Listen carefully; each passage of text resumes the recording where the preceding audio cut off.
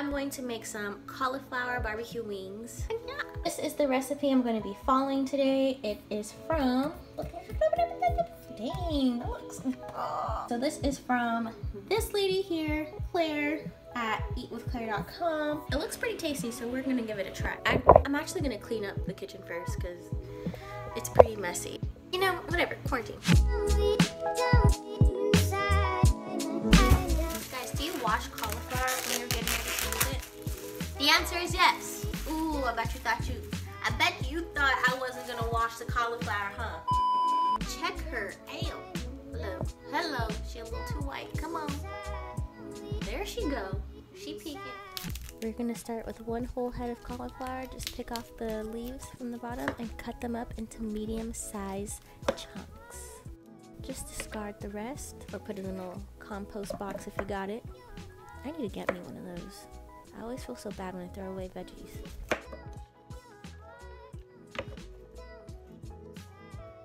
Now moving on to the batter, we're gonna start with 1 cup of all-purpose flour, a little bit of salt, and hella onion powder. I'm telling you guys, onion powder is the way to go. I didn't have any garlic powder, so I substituted with some garlic roasted herb. I'm just gonna put a whole bunch of that, equal parts of both onion powder and garlic powder. Mix that up with a whisk. You don't have to be precise as I am here, trying to get exactly 1/2 cup of almond milk, because you will then see I needed more almond milk. And one more thing, for the love of everything good in the world, do not get vanilla almond milk for this recipe. Use unsweetened, original, anything that does not have flavor, because it will mess it up in the end. Okay? Don't do like me. Well, do like me, but don't do like me right then. So add in some breadcrumbs and then mix that together.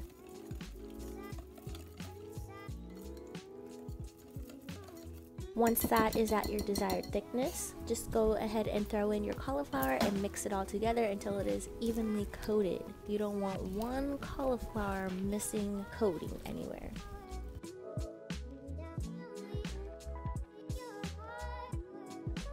So apparently I just ran out of everything that I needed for this, but anyways, it's fine, we'll make it work. Instead of parchment paper, I'm going to use some olive oil and then just rub it in with this napkin. Whatever, it'll be fine. But hopefully this doesn't burn, I don't know. So nothing happened with me using this. It did kind of stick to the bottom more than I'd like, so definitely use parchment if you have it. But otherwise, we're just gonna spread this onto our baking sheet. Try to keep it separated. I know I kind of overdid it, but definitely just do your best. I think this is what they mean by don't overcrowd the pan. I'm pretty sure this is overcrowded, but it's fine. 25 minutes in the oven. Okay, so while the cauliflower is in the oven, I'm gonna start with the sauce. I just got this regular old barbecue sauce. I'm reading the ingredients, right?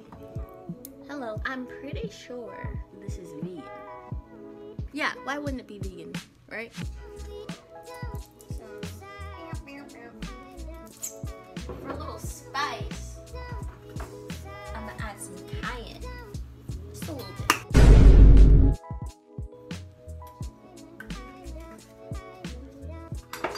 And a bit of black pepper. Okay, I feel like when you heat up the barbecue sauce, it makes it a bit thinner and it's easier to coat. Whereas when it's cold, it's pretty thick and it doesn't really stick that well. Dang, I love barbecue sauce. Fun fact, there's this time. Some of y'all are gonna be real grossed out by this. I love barbecue burgers, right? So there's this time in high school, I made the burger. I didn't put anything on it, not seasoning wise, like I didn't put any condiments, like no lettuce, no tomatoes, no cheese, nothing. It was just a burger and bread. I put barbecue sauce on top of the burger. I put it underneath the burger, so you have the bun, barbecue sauce, the patty, barbecue sauce, and then the top bun. And then get this. I got one of those little injector tubes, filled it up with barbecue sauce, and injected barbecue sauce inside of the burger. Let me tell you, I had the biggest stomach ache after that. It was ridiculous. But while I was eating it, I was so happy. I was like, this is delicious.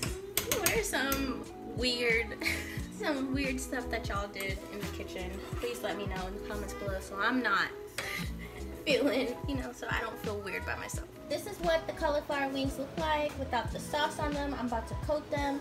I'm just waiting on the sauce to heat up. All right, so I just mixed the wings and the sauce together in this bowl, and there you have it. You got this delicious batch of cauliflower barbecue wings. These ones are really good. The only thing is, I think I would have put them in the oven just a little bit longer because it's kind of soft. I would want it just a bit more crispy, but that's just me. I like crispiness. Or I like crunchiness. So yeah, I'm about to eat these wings and then I'm gonna see y'all for dinner. BRB.